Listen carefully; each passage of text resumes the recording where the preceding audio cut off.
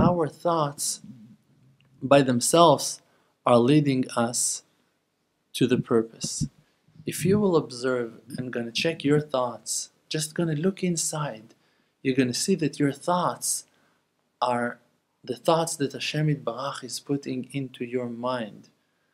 Lacha amar libi bakshu panai tamid. Your heart is talking to you the logic of HaShem.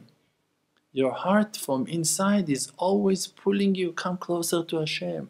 Look for HaShem, ask for HaShem, try to find HaShem. If you're just gonna listen to your inner voice, you will climb so high.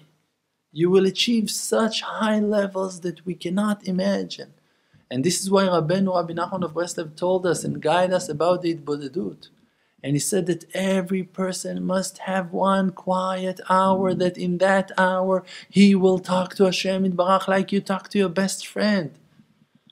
Everyone needs to have that outlet, have to have that opportunity, that window that he can scream through it, that he can talk, that he can share, that he can explain. And when you just let your thoughts flow out, go, you just speak them out, you just let them go, you just let your thoughts come out. If it's hard for you to talk, start with writing.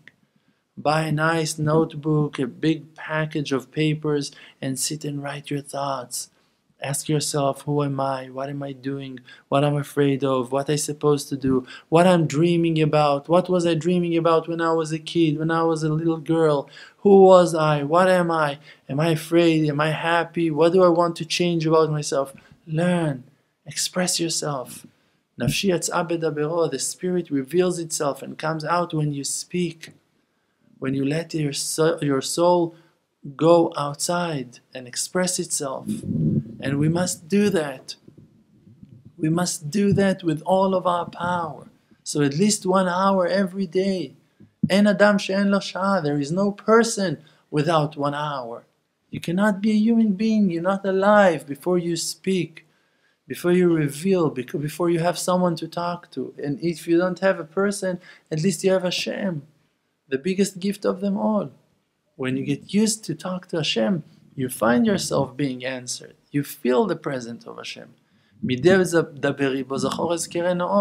As much as I'm going to speak to Him more, that's how much I'm going to remember Him more and more.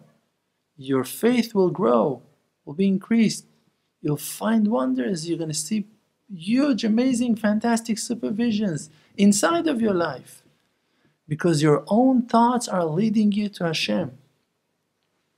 You have one thought that takes you to HaShem, and all of the rest of the thoughts that you have are doubts and fears. But maybe it won't happen.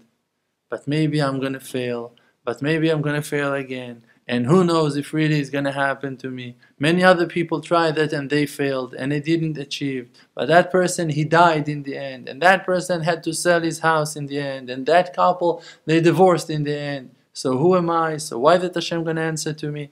Those are the doubts. Those are the bad and foreign thoughts. Ignore them. Don't listen to them. Follow one advice. The advice of your heart. The wisdom that is taking you closer and closer to HaShem Yitbarach. One thought, one lane, one path, one road, one way. Go look for HaShem. It's just a temporary world that in this world, in this period of time, we have a mission. What's the mission? The mission is only not to forget the Creator. To remember that it's all Him. Never to fall in the trap of all of those coverings, of all of those husks.